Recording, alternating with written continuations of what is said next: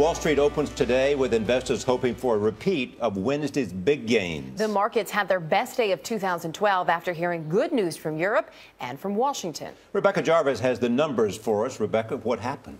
Essentially what happened is hope took hold of the markets. There's a hope now in the market that Germany is going to come to Spain's rescue as far as its banks are concerned. A lot of Spanish banks are in trouble right now, as well as a lot of Europe is in trouble. And secondly, there's now a newfound hope based off of chatter that the Fed here is going to come to, at least for now, to save the day and to rain down some stimulus that could, in fact, prop up markets going forward. So they're waiting to hear from Bernanke. What might he say that would give him even more encouragement as to what he might do in terms of stimulus? If Ben Bernanke today says the economy's in bad shape, if he says job growth is not enough, and a lot of his partners at the Federal Reserve have said this week. Janet Yellen, who's a very close ally of Ben Bernanke's, last night in a speech made the case for more action from the Federal Reserve. Central banks right now around the world are one of the few places that have the ability to inflate things, to inflate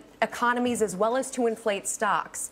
And a lot of the world is waiting to hear, obviously, what Ben Bernanke will do. The European Central Bank took a different approach yesterday. Their chairman said, we want policymakers to make the choices to actually secure Europe for the future. And we're going to take a back seat now and say, policymakers, it's your turn to act. And they're encouraged by some of the things that Merkel is saying over there.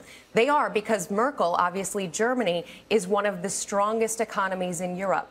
And Germany right now is taking on Europe's problems. And in order to take them on in the future and to agree to take them on, Germany has to say to these other countries, Spain, Portugal, Ireland, Greece, we will accept the way that you behave. We will accept your spending that goes along with what your people want. And in turn, we will also help you and pay for your banks and your crises. Becky, thanks. Nice to see you, Rebecca.